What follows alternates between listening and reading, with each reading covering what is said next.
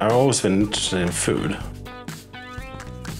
When I started my Instagram account, in the beginning it was mainly like colleagues and friends following me.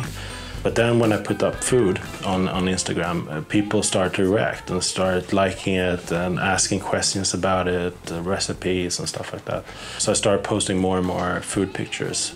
It kind of took off from there. So the last 3 years has gone from maybe 3,000–4,000 to 15,000 followers.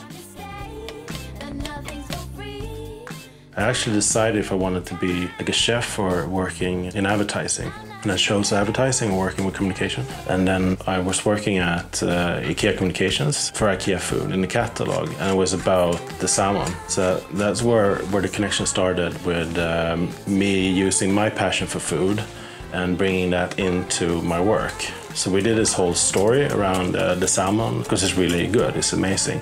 And then applied for a job at IKEA Food as a creative leader. One of the proudest things that I worked on at IKEA Food was actually when we launched the veggie bowls.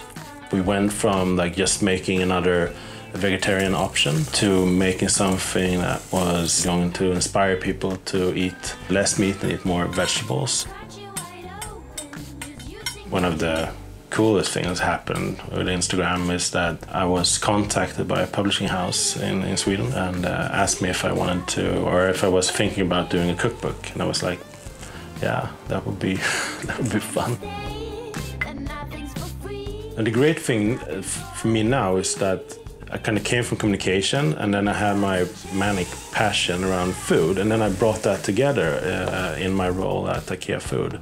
And that's amazing that you can do that you can make that work. So I've chose today to make one of my favorite recipes from the book. It's black bean burger with cold roasted baba ganoush and with some pine nuts and spring onions. That's like one of my favorite burgers, yeah, but there's many more.